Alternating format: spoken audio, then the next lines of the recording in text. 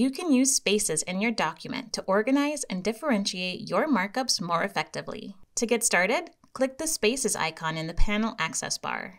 Click Add Space, then either drag out a rectangular region or click individual points to define the boundaries of your space. Just like other markups, you can hold the Shift key to keep your lines straight or convert lines to arcs as you draw.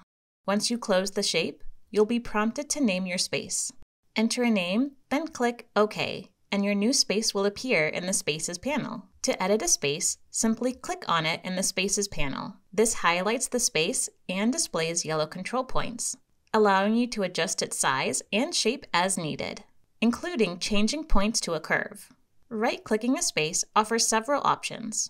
The snapshot feature creates a direct copy of the region occupied by the space, maintaining its link as a space. You can paste this snapshot onto another page and even scale it up, which is especially helpful for punch walks. The snapshot retains the name of the original space, and any markup added to either version will be associated with the same space.